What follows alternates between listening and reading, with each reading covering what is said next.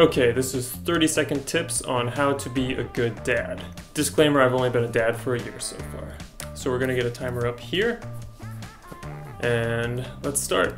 Start putting money aside for your kid now. For example, you could start a UTMA or a UGMA. Watch your kid or kids for a whole day and a night to see what it's like, because it is really hard to watch your kid all day and during the night. A lot of times you just don't know what you're doing. Have grace on yourself as well. Be patient with your spouse. Treat your wife well with respect and love, because your kids are learning how to treat other people by how you treat your wife. Be patient with them.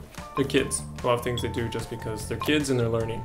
Get down to their level or bring them up to your level. Carry them.